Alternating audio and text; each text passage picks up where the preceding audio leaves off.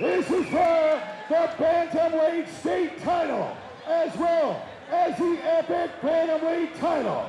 Let's bring in our first lady warrior.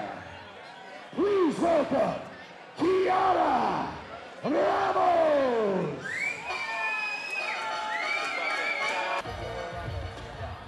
Your champion, the reigning, defending California State and Epic champion into the cage, Tina the Predator Pettigrew.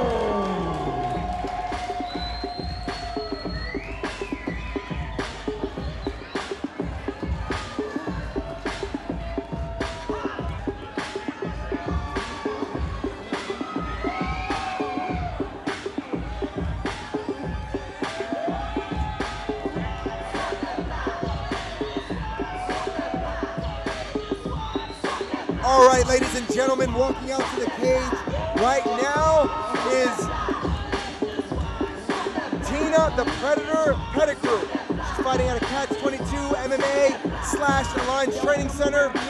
She's 32 years old. She stands 5'7", weighing at 135 pounds. Her current record is 4-0, and she is ranked number 15 in the state of California. Her opponent, fighting out of the red corner, who's already in the cage right now, is Kiara Ramos, fighting out of the Guild / UFC Gym Rosemead.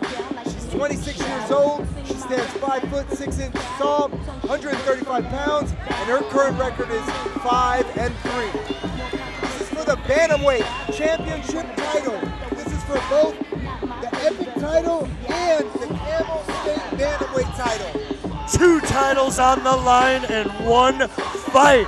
That's a lot of risk. If you're trading stocks, that's called putting a lot of risk on the table. 2 titles. And we've seen Kiara here before. I believe she fought for us at the last Epic.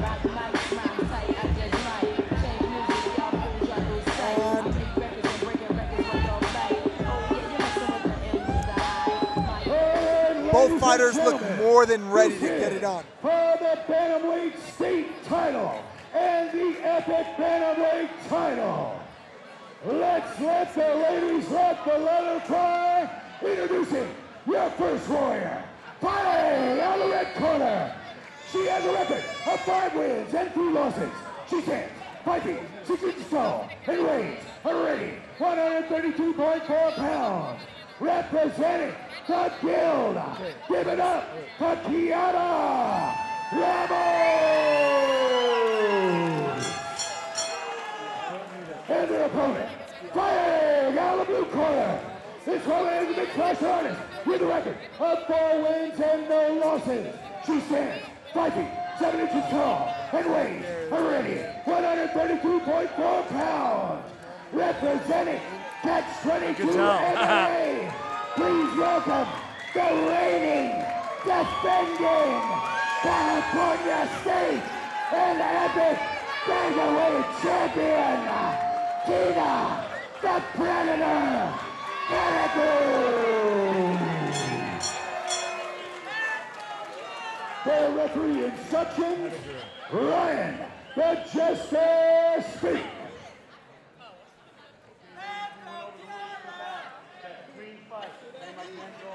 Protect yourself at all times. Let's make it official. Touch gloves.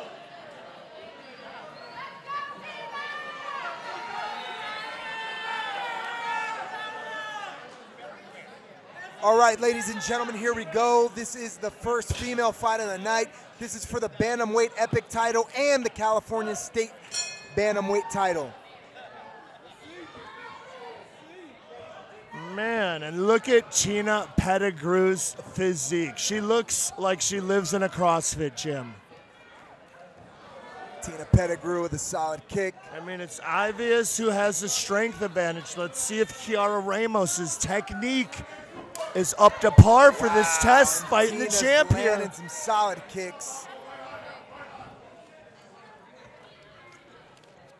Ooh, good hand. She doesn't telegraph that right hand at all, does Ramos? Or does not, I should say. Another one. Those of you watching at beautiful home. lead, right? She sets that up with the jab, and man, she's going to be landing that all night. Tina has the blue tape on her gloves, and Kiara has the red tape on her gloves. But look at her. She's just a mule. Look how strong she is. Getting that underhook, driving Ramos into the cage, and Ramos can't do too much. She's doing the right thing, but it's how do you deal with that sort of strength? It's a tough task. Doing the right thing, looking to land. Posting out. Please educate our viewers. Could she knee right there? No, you cannot knee. As an amateur, you are not allowed to knee to the face. Accidental knees may happen, but you cannot knee to the face. I am not crazy about that rule. Yeah. But then again, flying knees do a lot of damage. Remember Cyborg Santos' head in Bellator? Oh, my wow. goodness. So maybe that is a good thing.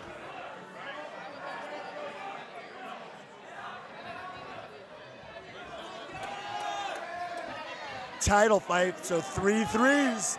And right now, despite a couple crisp right hands from Ramos, we are seeing a cage control victory round for Tina Pettigrew. This isn't the first time we've seen this. We saw this earlier today with Jordan Donay. Just took the W by controlling that cage control. And I mean, when you really have a strength advantage, you could do that, and it's kind of a it's kind of like stretching the rules, in my opinion. A little bit.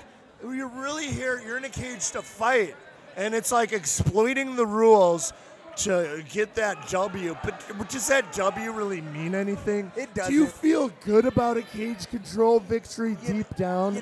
I know I wouldn't. If you were a college wrestler and you're fighting at the amateur level, you can easily win all your fights like that.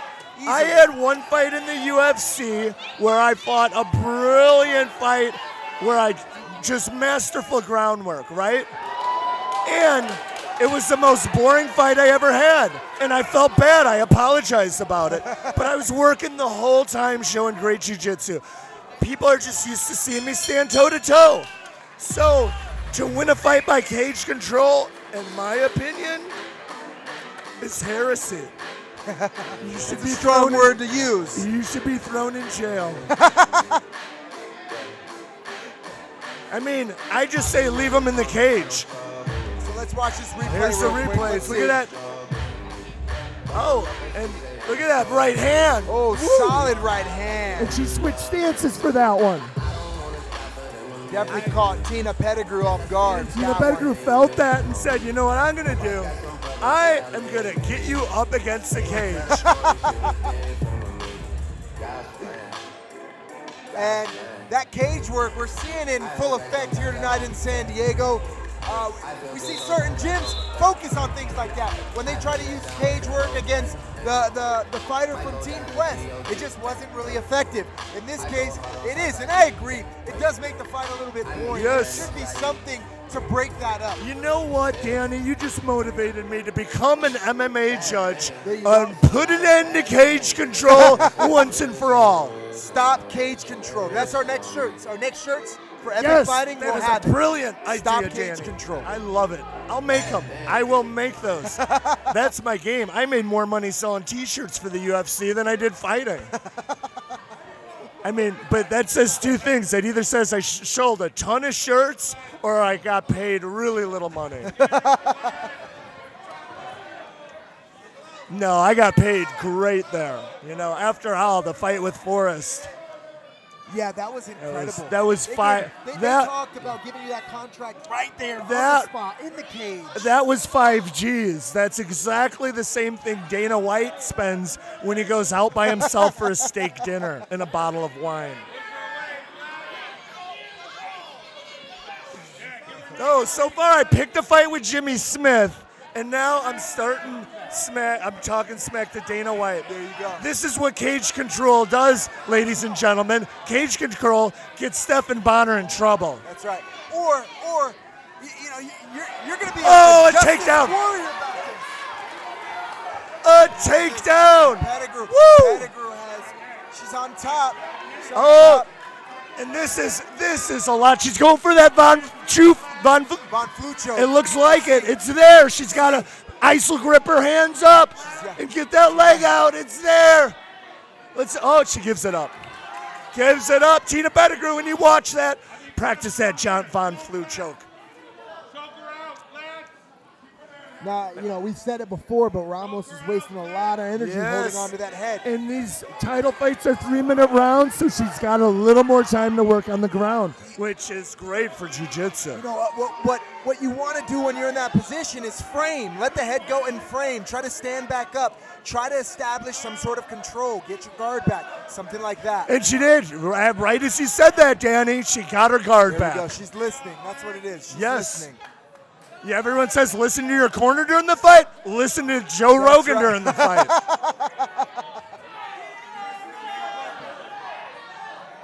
And there's no better feeling in the world than talking to Joe after a fight. I bet. Everyone said, oh, visualize how the fight's going to go. No, I visualize talking to Joe.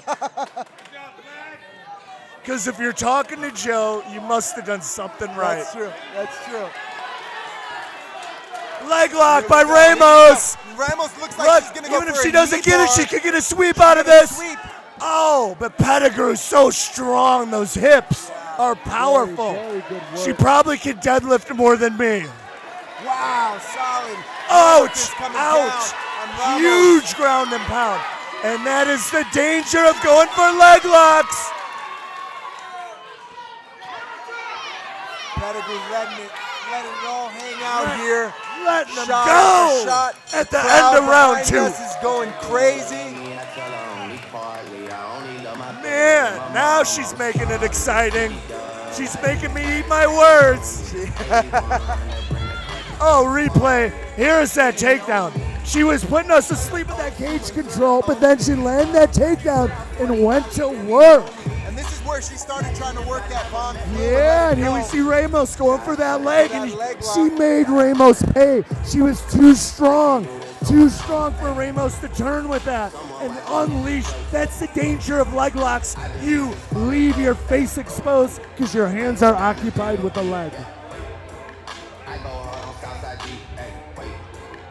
Solid work by both fighters. Who would you say you have winning that right now? Hey, all the way, Tina Pettigrew, first round cage control, second round takedown, and merciless ground and pound. Yeah, I'm talking fierce. Yeah, and she was letting it all hang out. You can hear her screaming from here. Right? Each throw she was In landing. Taekwondo, Hapkido, that's my first martial art. They call that a kiap. And that helps your power, just like on weightlifting, when you breathe out as you force that weight up.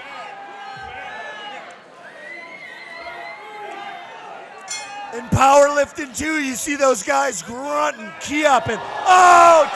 Wow! Bob! Solid right hand by Pettigrew. Ramos is in all kinds of trouble. Pettigrew needs to get off the cage and let her hands go. Let's go. Wow, she had her hurt. She dropped her with a ferocious right hand. And now she's in on. I made the same mistake against Keith Jardine. I dropped him, and he got up, and I tried to prevent him from getting up instead of finish him.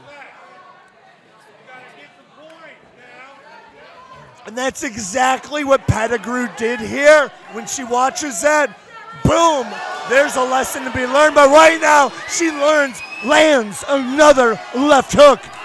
Ramos is taking some punishment here right now. But Ramos landed, yes. Fire.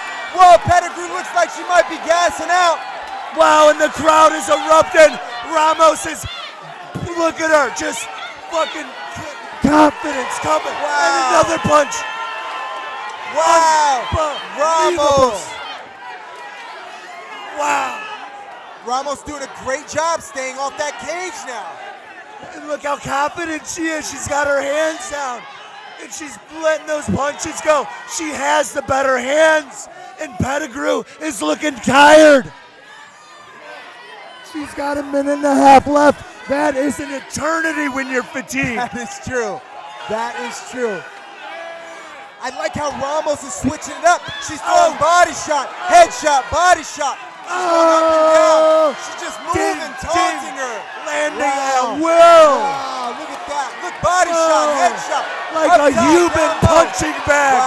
Listen to this crowd. Tina Pettigrew really needs to get some head movement going. Wow. Can Ramos you is say? teeing off on Can Tina. you say fight Jeez of Louise. the night? Yeah, this might be the fight of the night. Fight of the night all the way, Danny. Oh my God, I'm a little late on my phone. Now it's back to cage control. But the big strong go, girl here we was go. getting lit up Here goes like a Ramos. Christmas Ramos tree. is teeing off again. Oh my goodness. Ramos is letting loose on Tina. Lighting Tina up like a Christmas tree is Tina's Ramos tired. right now. Tina's And tired, another Ramos right hand. is moving forward. Look at Body this. shot, head Human shot. punching Ramos bag. is doing such a great job. Back in the cage control. Wow, this crowd is erupting. 10 seconds left in the round. All the way, buddy. Written on and it's girls.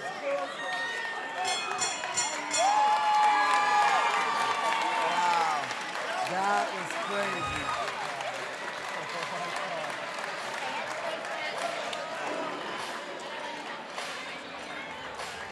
You know, what's crazy about all of this, is I wasn't expecting that. I wasn't expecting that at all. We have all these, kind of finishes and one-sided fights, and now We have a total change of momentum here. Here goes a replay right here, and if you look, Tina landed a solid right hand and rocked her. it's unfortunate. If this were a 5-rounder, like most title fights, I think Ramos would take the fight over. Exactly how I felt against John Jones. He had nothing left in the 3rd round, and it was only a 3-rounder because he hadn't yet won the title. Such is the luck of the American Psycho. But right now, we have a hell of a fight. Fight of the night written all over it. I definitely think that this is a running for fight of the night. We thought the last fight might have been fight of the night. This is the one. This is way better. This is way more intense.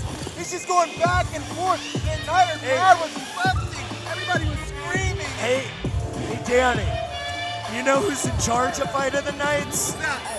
The fans, Danny. Right. The fans. And I think the fans called it. They said that this was the fight of the night 110%. You know what, fans? You are absolutely right. Showing good sportsmanship inside Look the at, cage. I'm sweating. This fight's so good. Look at I'm that. sweating. That's all right. What a night here at Epic, and we still have more fights left. That's only fight number 13. Only My fight goodness. 13. So far, there's some knockouts, submissions. My vote for fight of the night, one boring decision. I challenged Jimmy Smith to a fight. I trash talked Dana White. Yeah. And here we are with more action yet to come. You gotta love epic fighting, ladies and gentlemen. You know, and the interesting thing is that this fight was for both the Epic Bantamweight title and the California State title. So, both of them on the line here. I mean, Wow. I think Ramos is going to take these titles. I don't know. I think Pettigrew's going to get a 2 rounds to 1 decision. This is the same fight as me and John Jones right here. You get a wrestler winning the first 2 rounds and someone running for their life in the 3rd round, and you lose the fight.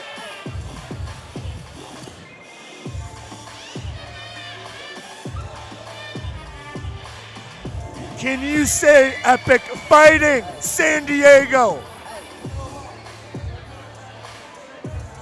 Wow. And I'm really looking forward to this real epic event. Ladies I and think we should do gentlemen, one here in let's San give it up for Diego both and of one in these Vegas. ladies. What an incredible fight! After 3 rounds, we go to judges' scorecards. All 3 judges scored the same way, 29-28. For your winner, and still, And it was not enough. It was not enough. Bantamweight champion. Wow, she did it. Wow, look at that. Look at that. Wow. Now the crowd's booing. Ramos looks very upset. But ladies and gentlemen, you have to understand it's a 3-round fight. You only take 1 round. Ramos did take the 3rd round clearly, and she did dominate clearly. However, if she would have only done that in the 1st round or the 2nd round as well, it would have worked out. If we watch this replay, you'll see this Pettigrew got the takedown, and Ramos is holding on to that guillotine. On the line, a lot of pressure, tough fight, but you pulled it out. Tell us a little bit about what on your head in there. Honestly, I'm a little disappointed in myself. I thought I was going to be able to listen to my corner a little bit better, and I don't know, I kind of fucked up the 3rd round. But I wasn't trying to make it boring. I tried my best to take her down. She's 1 tough kick. You know what? I've apologized for a boring fight before. Don't apologize. It happens. But it wasn't. Once you got the takedown, it got exciting. Now in that 3rd round, though, she started landing, and you were looking a little tired. How did you feel in that 3rd round? Honestly, I don't know if you remember, but I dropped her in that round. Yeah, early on in the round. But this crowd erupted my vote for fight of the night. In my opinion, it was 2 rounds to 1. And how do you feel when the crowd went crazy and this place was shaking? Honestly, I just kept saying to myself, what the fuck are you doing? Oh, sorry about that. You potty mouth you. So she's just a beast. I was trying to get my rhythm and try to shoot, try to use my hands, but I just couldn't get my rhythm, and she just kept nailing me, so. Well, Tina, it was a hell of a fight. The crowd loved it. It was boring in the 1st round, but midway through the fight, it turned into fight of the night. Let's give it up for Tina Pettigrew, defending her title. And one more thing, Tina, that was such a great fight. Will you be willing to play this one back? Absolutely. Honestly, I think Kiara's going to go where I'm going, so I think we should definitely have a rematch. All right, I'd love to see it. Your champion, Tina Pettigrew.